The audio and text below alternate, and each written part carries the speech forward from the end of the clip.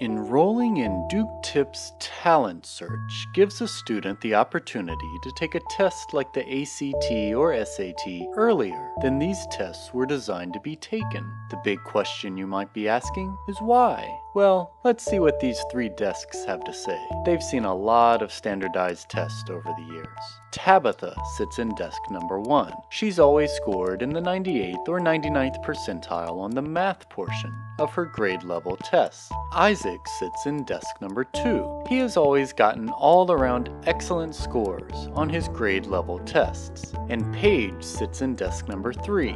She always scores very well on the verbal portion of her grade level tests. In fact, Tabitha, Isaac, and Paige find much of their grade level tests too easy. The tests don't measure the extent of their abilities. When Tabitha, Isaac, and Paige took an above-level test, their parents and teachers found out a lot more about their specific abilities. The above-level test shows that Tabitha is in fact ready for above-grade level challenges in math. For Isaac, we find that his verbal scores are actually a bit higher on the above-level test. And for Paige, while she excels at the verbal portion of her grade level tests, her above-level scores aren't quite as high. Think about all that a teacher or parent can do with this information. These above-level scores can help you better justify making curriculum changes for a child. They can also help you choose which opportunities to pursue outside of school, such as Duke Tip's Summer Studies program, or Duke Tip Crisis, or one of its independent learning options.